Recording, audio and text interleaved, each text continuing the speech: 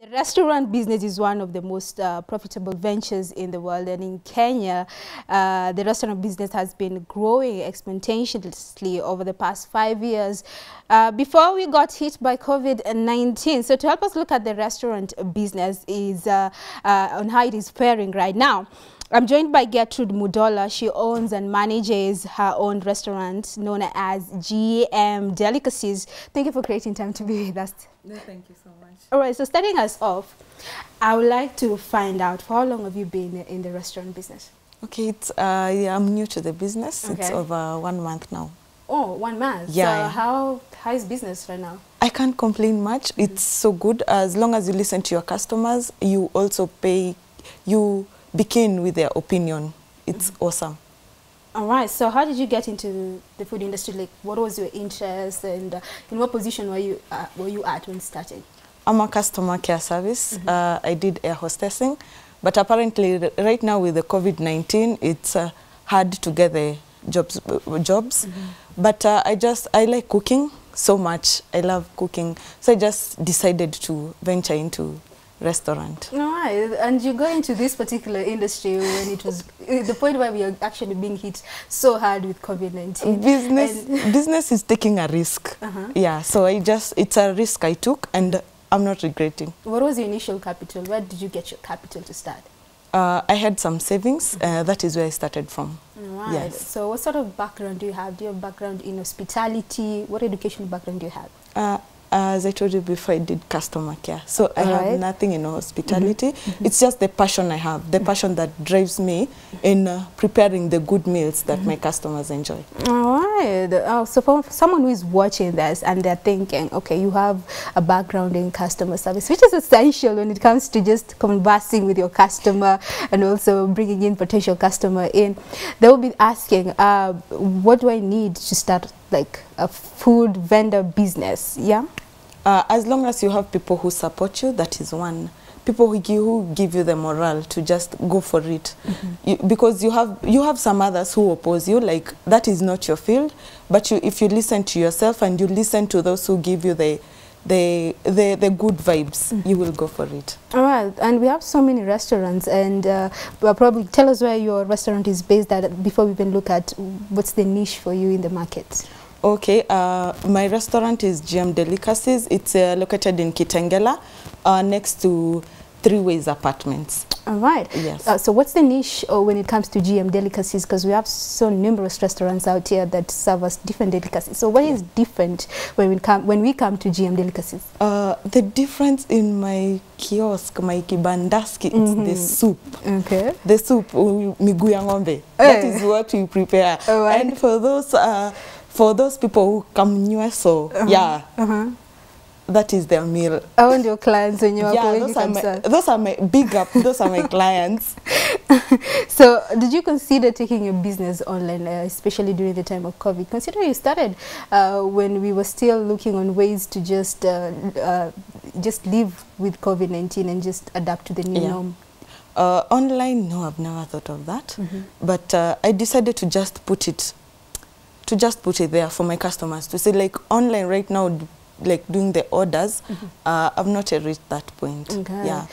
All right. So what is your marketing strategy looking forward, considering the business is so young? So what is the marketing strategy that you have planned for the business?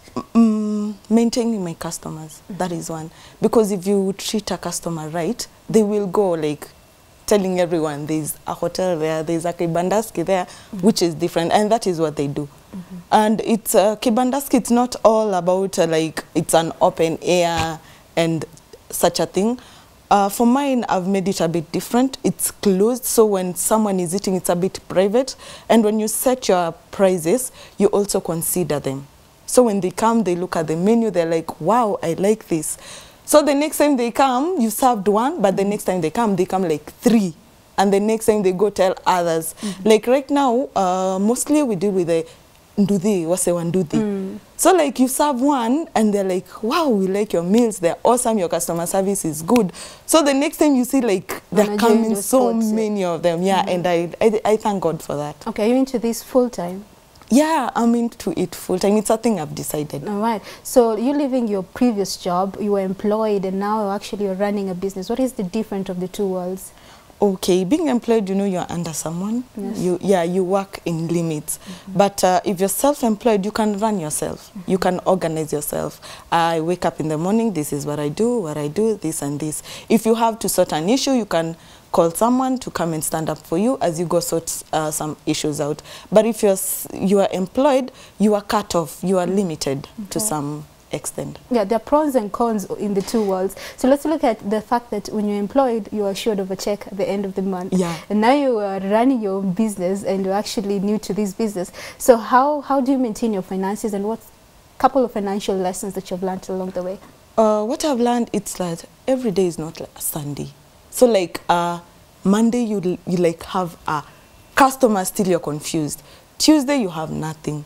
So I've learned to like accept that you sell today, tomorrow it's nothing, or tomorrow you sell a bit. So it's something you have to be patient. Yeah, and just patience actually. Yeah. Okay. Do you have how many employees have you employed, and how have you guys been like in terms of keeping afloat during this time of the pandemic? Actually, right now, because we've just started, we are 2. Okay. Yeah, and which is reasonable. Yeah, we are 2. But right now, because we have like workload, we are trying to recruit some other people. Yes. Right. So initially, you said like in terms of let me check you back. Initially, you said that in terms of capital, you used your savings, that you had savings. Did you, in your mind prior, when you're still employed, did you have a clear picture that I really want to get into business, so I'm starting to save up now? Or is it like at the end of it, like you decided like I want to leave my job, now I want to get into business, let me think of now saving? Or is it something that you planned earlier? That's what I'm asking. Okay, apparently I had started some other businesses, but they didn't work. Interesting. Yeah, I used to go to Gikomba very early in the morning and get second-hand clothes. But that, it was exhausting and it wasn't going through. And I tried another one, Isli. I used to go Isli, now get the new ones. Okay. That one, it was a bit awesome, but it wasn't like that much. So the restaurant thing, it wasn't in my mind actually. But I was just passing by that place and I saw like this container. I just stood there and I was like, I need to get a business, but I don't know the kind of business I want to put there. So I just went in the house and I'm like, I love cooking. Why don't I just like take a risk and try it? And I just went for it. Right. Yeah. Okay, so when it comes to finding a good location for your business, how did you come up in considering that, and what was your plan before even having a spot of your own and name it GM Delicacy? The business I just, it's, can you repeat the question again? It's okay. Like the location, how did you come up with the location? How sure are you, like, see this place, this is the right location for my business? Yeah. Okay, you look at the people living around, their standard. So when you set up a business, you like, the price should be considered, you should consider them. Like for me, GM Delicacies, the food I cook there, okay, mostly the people around that place are Kisses, Luyas. So the main food should concern them. Those are your customers. Okay. Yeah. So like the Nduthi guys, most of them like Kitengela, 90% are Kisses.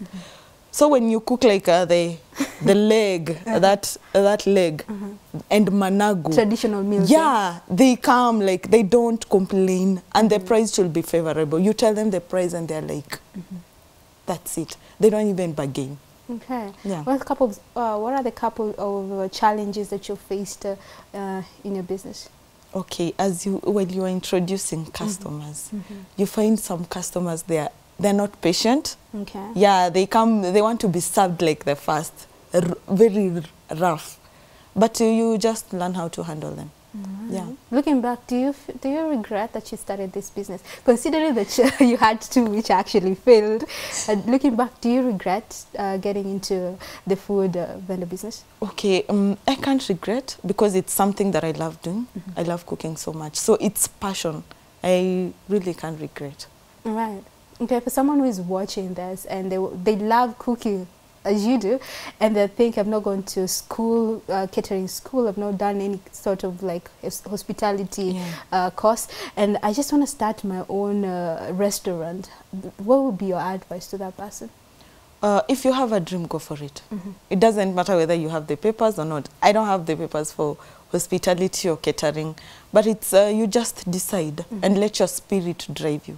Yes. Right. And what about if they bring up the financial aspect of it?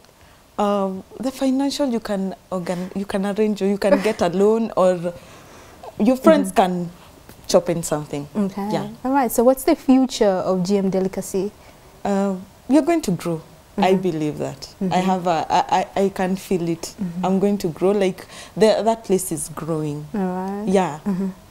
Okay, so the place is growing. I believe you. I really do. Yeah. So let's look at the menu, delicacies, like the most ordered meals at GM Delicacy as we wind up. For now, the area I'm dealing with the fundis. You know, like there are so many constructions. Your target, yeah? Yeah, there are so many constructions going on there, and then do the guys, even the local people, like they come and buy.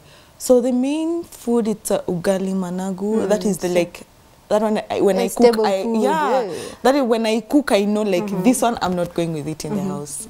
Yeah. So like ugali managu, that one goes without complaining. Matumbo, like beef and the legs. Ah, okay. Yeah, the soup goes like till people complain like, why can't you just cook a lot? What are the benefits of, you know, taking soup? Because I had it has so many benefits, by the way. Like it helps in your bones, and yeah, for the mothers who have delivered, yeah, it helps in the milk. Okay. Yeah. So ugali managu, the soup, and all else. Yeah, and ugali matumbo. I also cook chapati. Right. Yeah, they really sell, and the mandazis in the morning.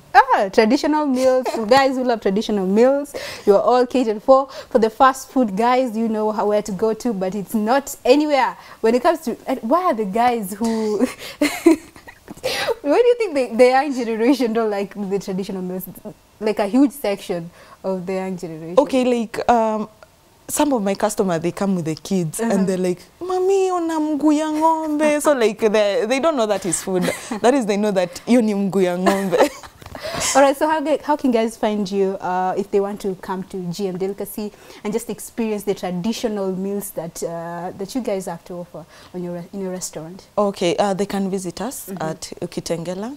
Yeah, they can visit us in Kitengela. 3 Ways apartment. Just ask for soup where the soup is. You won't get lost. And we also would do the orders. If you want an order like for the soup, you can find me 07 14 600 491 or 0707 09 26 27. Oh, you can repeat that one, the last one. Oh, the last number? Yes. 0707 26 27. All right. Yeah. So as simple as that, that's why you reach out to Getrude and the GM Delicacy and get your traditional yummy meals. Thank you very much, Getrude, for taking time to be with us.